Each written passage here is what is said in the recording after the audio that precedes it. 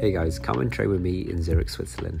The day nice and early, ready for a good training session ahead. Get in a few mobility exercises before the day started. Open up the body and prepare my mind for the training session ahead. Doing functional movements in the morning, and this helps me to wake up my body.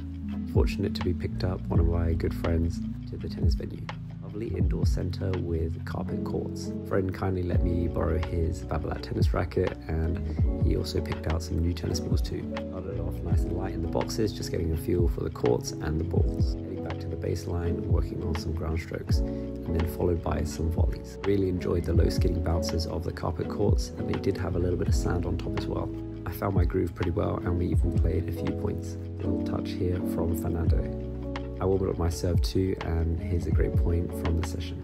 Nice little cheeky serve and volley. Hope you enjoy the training session and stay tuned for more tennis videos.